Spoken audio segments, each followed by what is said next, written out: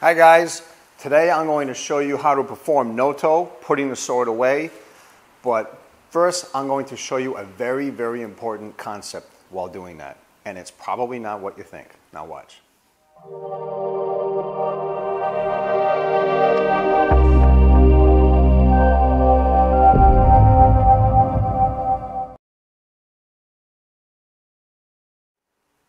Hi guys, Tom here at the Budo Academy.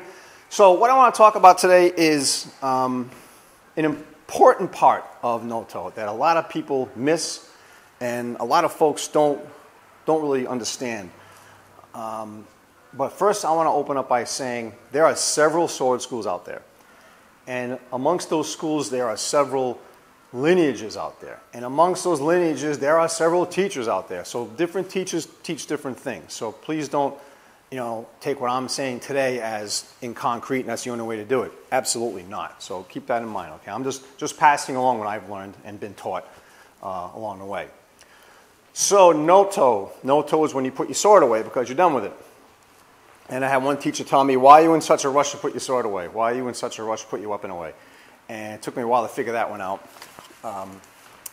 What's important to understand is before you're even putting the sword away, before you're even thinking about putting it away, you've got to make sure it's safe to do so. And how do we demonstrate that is by zanshin and same, which is pressure. So regardless of which shiburi you've performed to cleanse your blade, we'll just do a flick one here. After you've done your flick shiburi, well, what you want to do is demonstrate a little bit of pressure here, okay?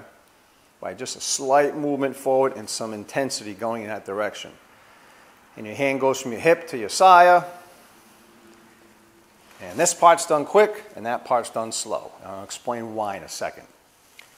But first I want to talk about the different levels of competency and the beginner's way to figure out whether you're at a certain level of training is at the Noto, because that's the most obvious one for someone who doesn't have a lot of experience. So for Shoden, beginner, we do Noto very slow. And you get to put both hands together and you get the whole blade along that left hand to feel, to drop in and then put in, okay? Chuden, or middle level, you get half the sword. About halfway here, so you get to feel half your blade running along your left hand, which is a big part of knowing when to drop it in. Okuden, or advanced, you just get a little bit. See, that's it, that's all you get. Then you can put it in. The reason for that, well, one reason, not the reason, a reason is we're going to go back to Nukitsuke and Furikaburi for a second. After we've done our draw, the next step is the finishing cut, right? The reason we have the time to bring the sword way back here is because we've cut our opponent, hopefully, and that gives us the time to put the business end of our sword behind us. Because conceptually and combatively, not a very good thing to do is to put our weapon behind us. But if we want to have that big, strong cut, it has to come from downtown at the beginning. So we've cut our opponent. Gives us the time to come back here and do a big cut.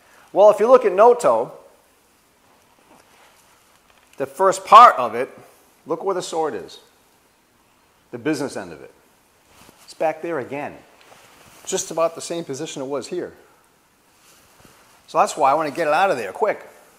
Now, it's next to me in case I have to use it. In case I should not have started to put my sword away, I can still take care of business.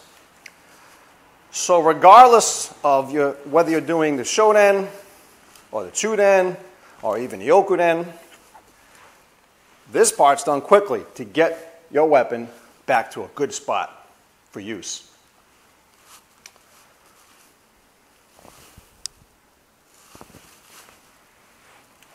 Looks pretty similar, doesn't it?